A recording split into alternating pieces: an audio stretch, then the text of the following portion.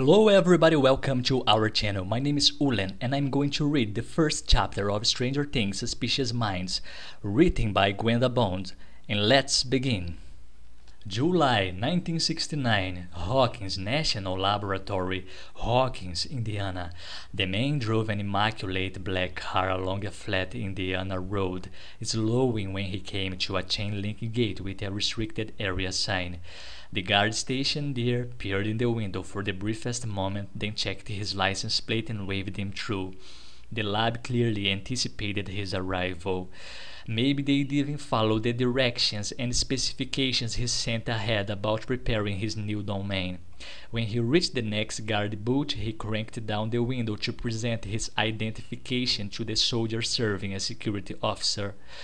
The soldier studied his license and avoided looking him in the eye. People often did. He had nothing but attention for new people, at least at first an assessment quick as a thought, cataloging them, sex, height, weight, ethnicity, and from there a guess at intelligence, and then, most important, a guess at potential. Almost everyone was less interesting after the last, but he never gave up. Looking, assessing was second nature, a crucial element of his work. Most people had nothing to interest him, but those who did, they were why he was here. This soldier was easy to size up. Male, 5'8", 180 pounds, white, average intelligence, potential fulfilled by sitting in a guard booth checking IDs with a sidearm he probably never used at his hip.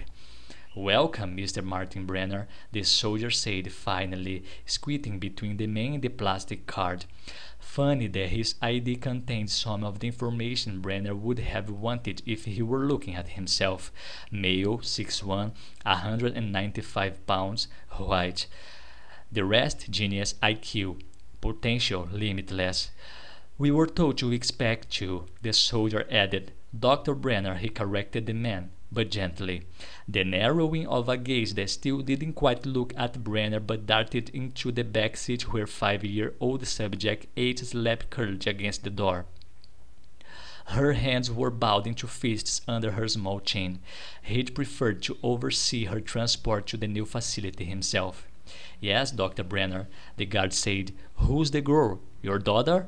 The skepticism came true. 8's skin was a rich shade of brown in contrast to his own milky pale hue, which Brenner could have told the man meant nothing, but it was none of the man's business.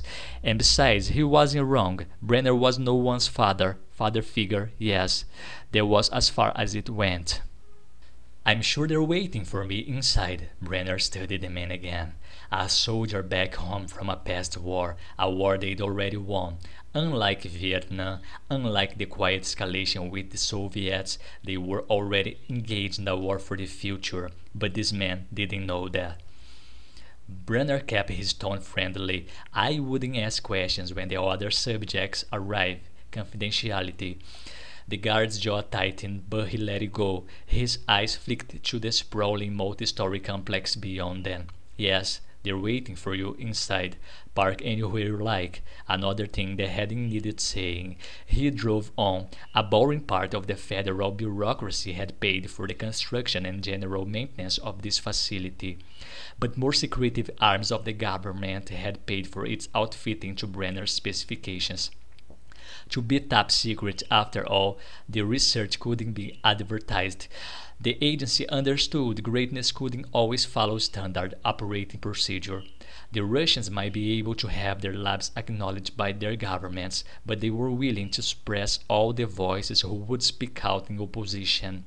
Somewhere right now, the communist scientists were doing the same type of experiments this 5-story brown complex and its basement levels had been created for. Brenner's employers would be reminded of this whenever they forgot or had too many questions, so his work remained a top priority. H continued to sleep as he got out and walked around to her door. He slowly opened it, pressing her back so she wouldn't tumble out into the parking lot.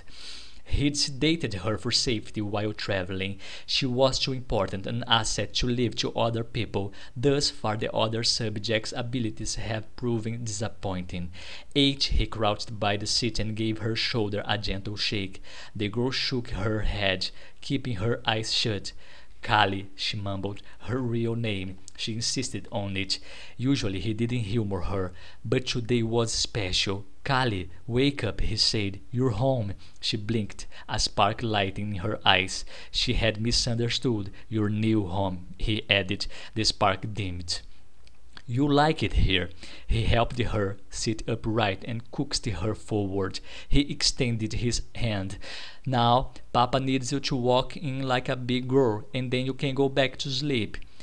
At last she reached out and slid her small hand into his. As they approached the front doors, he put the most pleasant smile in his arsenal on his lips. He expected the current acting administrator to greet him, but instead found a long line of lab-coated men and women waiting.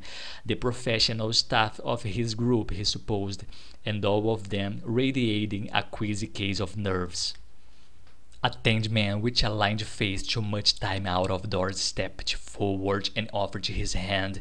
He looked at H, then back at Dr. Brenner. His rimmed glasses were smudged. Dr. Brenner, I'm Dr. Richard Moses, acting principal investigator. We're so excited to have you here, someone of your caliber. We wanted you to meet the entire team right away, and this must be. I'm Callie, the girl said with drowsy effort. A very sleepy young lady who would like to see her new room. Dr. Brenner sidestepped the man's hand. I believe I asked for one set apart, and then I'd like to meet the subjects you've brought on board. Brenner spotted the doors of the lobby that looked the most secure and headed in their direction with 8. Silence trailed him for a long moment.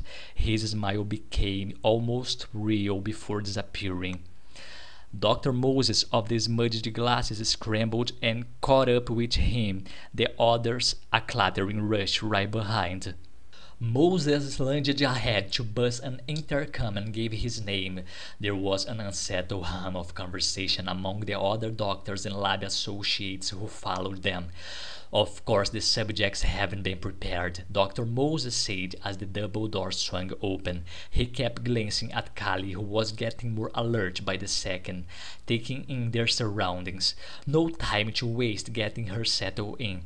2 armed soldiers stood majestic straight just inside the doors, an optimistic sign that at least the security wasn't subpar. They checked Dr. Moses' badge and he waved them away from a similar check of Dr. Brenner. He hasn't gotten his ID yet, he said. The men moved as if they might challenge Dr. Moses, and Brenner's approval raised another notch. I'll have it next time I come through, he said, and we'll get you copies of the subject's paperwork. He nodded discreetly to indicate 8.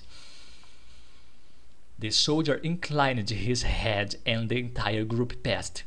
I specified I wanted to meet the new subjects when I arrived, Dr. Brenner said, so it shouldn't come as a surprise. We thought you'd just be observing, Dr. Moses said. Should we set some parameters? Prepare them for your visit? It might disrupt the work we've been doing. The psychedelics make some of them paranoid.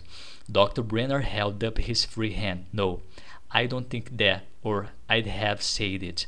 Now, where are we going?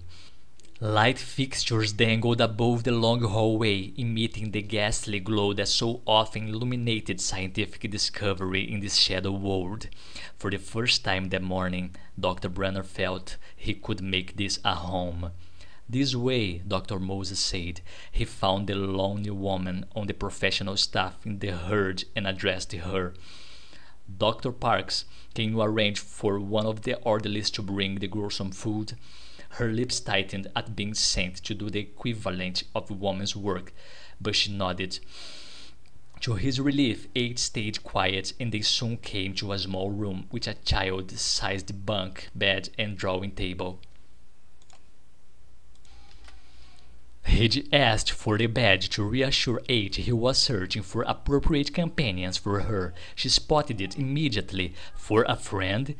Sooner or later, yes, he said. Now, someone's going to bring you some food. Can you wait here alone? She nodded. Whatever perkiness she'd gained from the excitement of arriving was fading. The sedative had been a strong dose, and she sank onto the edge of the bed.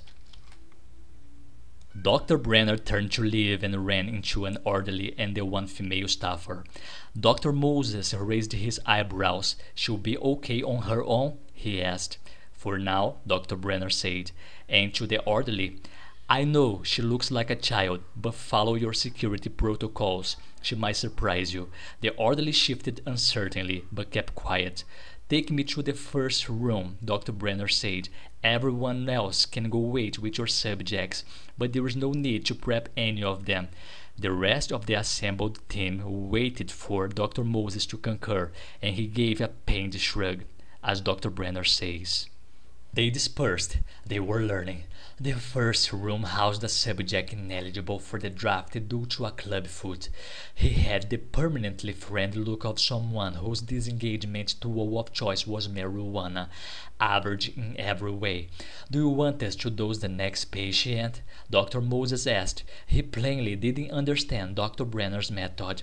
"I will tell you when I need something."